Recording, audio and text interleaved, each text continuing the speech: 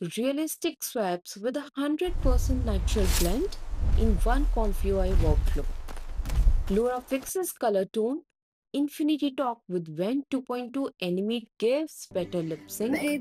We compare Q4 GGUF model with FP8. It runs on low VRAM and Uni3C can add camera motion. So let's first talk about workflow. I have divided it into sections, so it's very easy to use. In the background masking section, upload what you want to edit. So there is a node named Resolution Master. You can select the best resolution for your video and choose a supported WAN 2.2 resolution. In the point editor node, add green points for what you want to include in the mask and red points for what you don't want to include.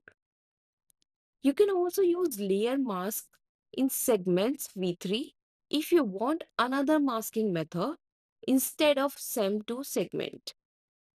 But for this tutorial, we use SEM to segment nodes. If you want, you can use face motion extracted from a reference video. If you don't like the facial expression of the first video, you can upload another video to change it. I added another load video node and here upload the face reference video in the face image section group. Then in load video, connect the image hook to this hook. And if you want to use the face of the first reference video, connect the first node's hook there and remove the second video hook. In this workflow, I am using an InfiniteTalk model with WAN 2.2 Animate for better lip sync.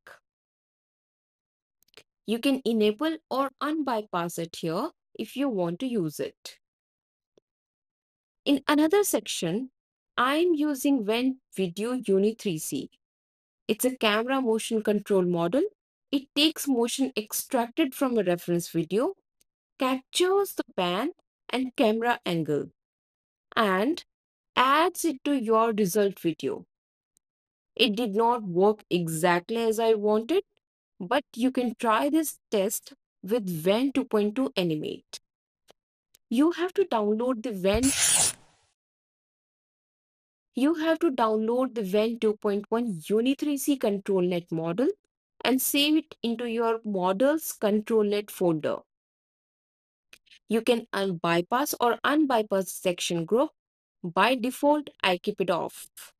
In the reference image section, upload the image you want to add or edit in the video. Now, let's talk about the model section. You have to select the WAN 2.2 Animate FP8 model. And if you are low on VRAM, you can try the GGUF Q4 model. I'm also trying Q4 model in this tutorial and we are comparing it with FP8. And for that, you have to download the model file and save it in your ComfyUI's diffusion model folder. In this workflow, I'm using LoRa models. First is WAN Animate Relighting LoRa. It fixes the color tone to match the target scene. Second, I use LightX 4-step, which we use in every workflow. Third, I'll use Pusa V1. It improves motion but uses a little more memory. I'm also using WAN 2.2 HPS LoRa trained on human preference. It gives better quality and makes the result more realistic. And at last, for the text encoder, you have to select the WAN text encoder model, which we use in all WAN workflows. So that's all about the workflow. So let's talk about the example. In my first example, I upload an image of Golem. This image already has many objects and another character in the back.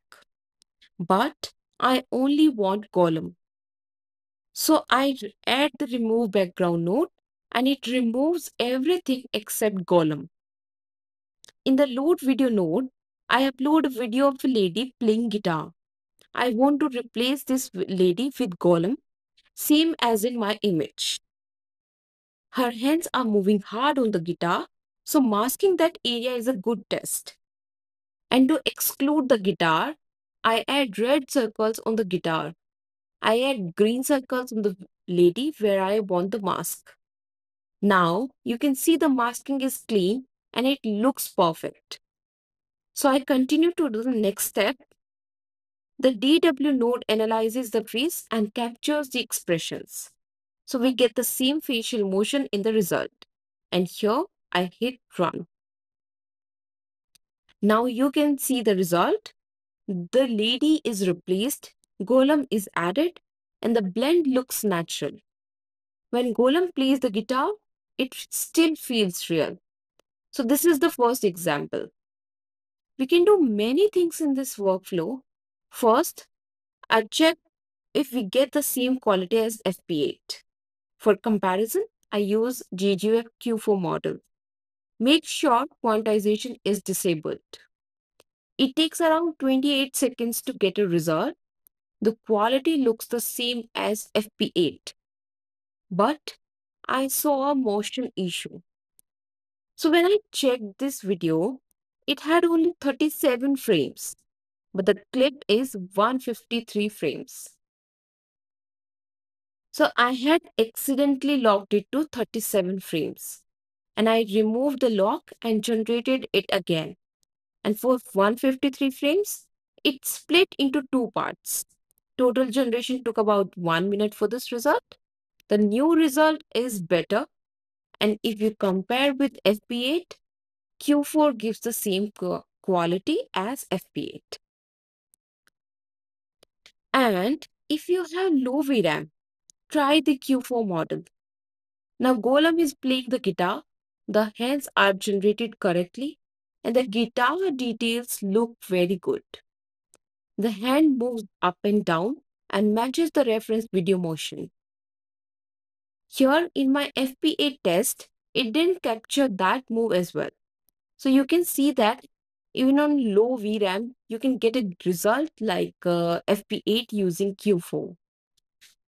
The motion is fully captured and the hand movements matches the reference. So that is our first example. As I said earlier in the workflow, if you don't like the facial expressions in the first video, you can upload another video to change it. So here I have loaded a new video where the lady moves her head up and down, and I switched the hook to this load video node. Now let's see if we can get the same face motion of the golem character. The expression changes, but it doesn't capture 100%. Somewhere it goes a little down. So I picked another test video, an animate clip of a lady driving a car and chasing someone. For the reference image, I loaded a realistic lady wearing a t-shirt. So here, when I hit run, it follows the up and down motion from the second video, but the result isn't good yet. I didn't change the prompt here. On the next run, it follows the second video's motion 100%. This is how you can change the face expression, load a different driver video, and reconnect the hook to use its motion. So now let's take another example. Now turn on the InfiniteTalk section for better lip sync. Here I have uploaded a video of a lady singing, and for the reference image, I uploaded a photo of a lady. First, I disable the other model groups so only the mask is on to check if the mask is correct. When it looks okay, I enable the other groups. And to run it, I select InfiniteTalk model. So there is one more point to notice. If you are using the WAN 2.2 Animate GGUF model, you must also select the InfiniteTalk GGUF model. Now, let's generate the result. And here, as you can see, maybe I didn't treat you quite as good as the result is great. The reference lady replaces the lady in the video and she sings the song. The lip sync is excellent. The best part is that you can zoom in and it still looks naturally blended and 100% natural. She is wearing a necklace and the clothes and face all match our image. So here is the last example. Enable the Uni3C group, upload a video that has the camera angles you want in your result. And for this test, I use a different video. I set the resolution to 720 by 720. The result video looks mostly static. I do not see strong camera moves.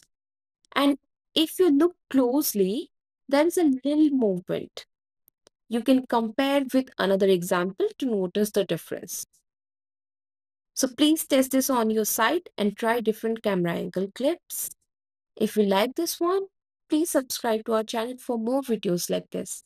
Thank you. Bye-bye.